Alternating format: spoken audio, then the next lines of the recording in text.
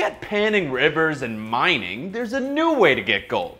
Hey everybody, I'm Patrick Jones and it's time for your Buzz 60. Two researchers at Michigan State University say they've found a new way to make 99.9% pure gold. Now, I'll bet Charlie Chaplin wishes he knew that before having to eat his own shoe in search of gold. They call the process microbial alchemy, and basically they combine bacteria with several chemicals, and after about a week of the bacteria chowing down, it produces a 24-karat nugget. And you won't even need data to help you protect it from the fratellis. I'm setting booby traps. You mean booby traps? That's what I said, Sam. Setting booby traps in case of anybody's following us. There's some concerns that the lab-created gold won't be worth as much on the market, and it's not quite a cost-effective model yet. But come on, throw it in a necklace or something. I'm sure you'll still get this reaction. I love gold.